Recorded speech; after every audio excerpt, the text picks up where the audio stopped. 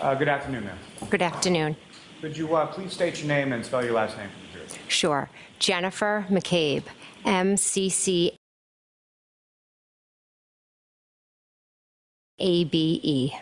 And where do you live, ma'am? Canton. And how long have you lived in Canton? Approximately 20, well, my whole life. I lived in Canton, except when I first got married, I lived in Stoughton for a year or two. And where you live currently in Canton, how long have you lived there? I live at 12 Country Lane, and I've lived there about 10 years. And prior to that, where did you live in Canton before Country Lane? 15 Sutcliffe Ave in Canton. And how long did you live on Sutcliffe? Approximately 10 years.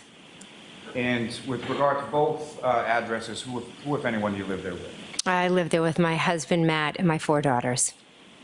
And how old are your 4 daughters? 15, 16, 18, and 20. See if you can see any signs of lying. At some point, does the defendant get on the phone with you? She does. And what, if any, conversation do you have with her at that point? She proceeds to scream my name multiple times, and she tells me that John didn't come home, they got into a fight, and that she left him at the waterfall. And how do you respond? I had just woken up. I was confused. I didn't know what she was talking about. I was like, what are you talking about? And then she, told me that they had gotten into a fight and she left him there, and now where is he? No, I was sitting eating dinner, and some of the things, obviously I overheard, but I was not even. I'm saying there's a possibility if I'm sitting in this room eating dinner and someone's in another room talking, you can hear bits and pieces. Was I eavesdropping? No. Is there some big cover-up story? No.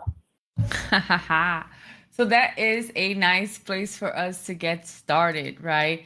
It's unbelievable how her body language is so impressive and so strong in this trial, right? She's showing an extreme amount of excessive blinking. She has the lip licking going on. And when he hits this point that aggravates her, her right hand goes up, her whole body goes from being having a nice posture to going forward like this, almost as a confrontational invitation, like, let's fight, bro. That's not what I'm saying. Establishing where the Jeep is important because either she's lying about what she saw out front, which we know she's lying about that.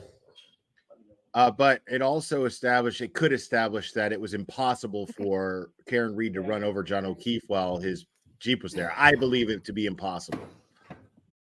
Certain things that she does that created this passive aggressive manipulator image in my head are sometimes she doesn't understand, but a lot of times she pretends she doesn't understand, and it's irritating to me. So here's the first time that she asked for a document to refresh her memory, because she needs to look at it to figure out, how do I keep this lie straight? Because Jackson knows the truth.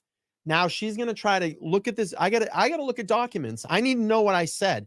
I need to know where the positioning of all this stuff is. So he's making her do mental gymnastics right now, major mental gymnastics. Now he's catching her. And this is where it goes into this whole thing. Like, I got to look at documents. I got to look documents. And my first opening statement in this live tonight was what? If you need to continuously look at documents to refresh your mind about what you said to investigators, what you put on the record, and what you said to a federal grand jury, then you are lying about something, because you can't keep your lies straight. Now she's showing her real reactions, her character.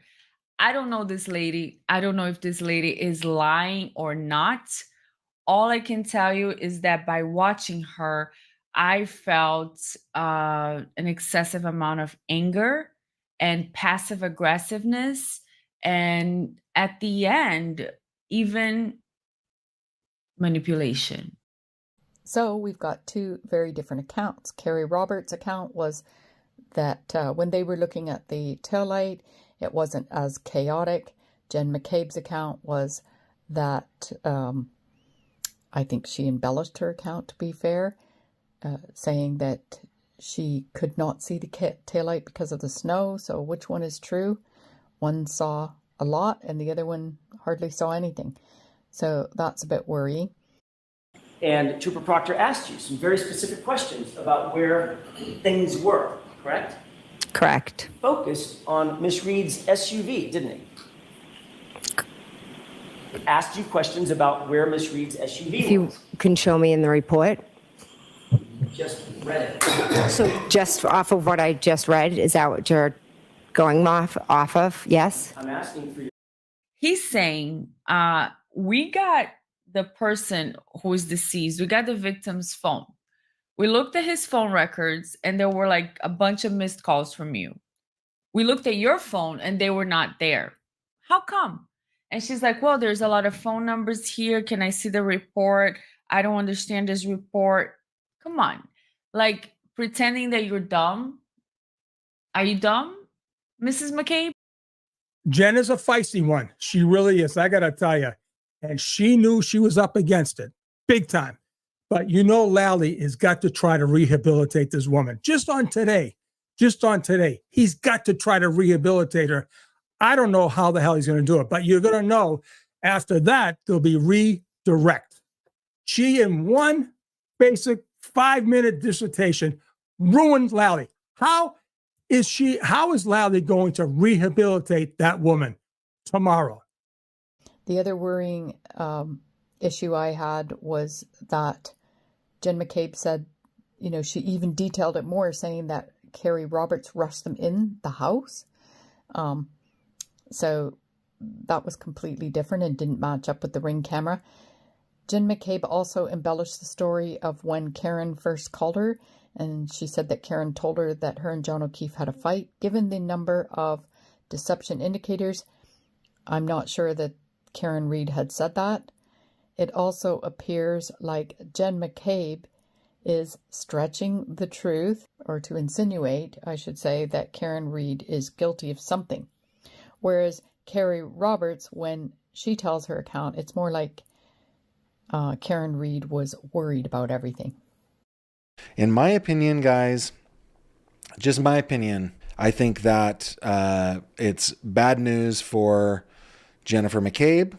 I think that's probably very good news for Karen Reed. And I do have to say that out of all the people that I've talked to in this case, everyone that I've talked to in this case, even the people on the different sides who disagree, everybody seems to be genuinely seeking justice for John O'Keefe.